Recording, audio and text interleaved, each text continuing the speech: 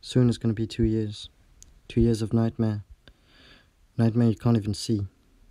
I was outside when it happened. It was horrible. After this light, everything went dark. I heard accidents by tens. People were crying, panicking.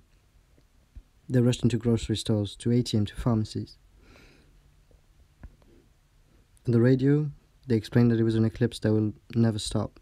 One so strong, everyone on Earth went blind. After a few days, we didn't have electricity, gas, running water anymore.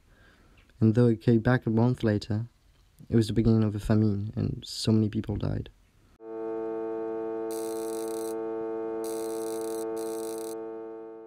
Now we all learn how to live this way. We all support each other, and there's new technologies to help us.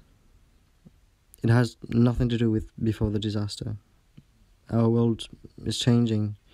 Without the pressure of appearance, somehow we live a simpler life.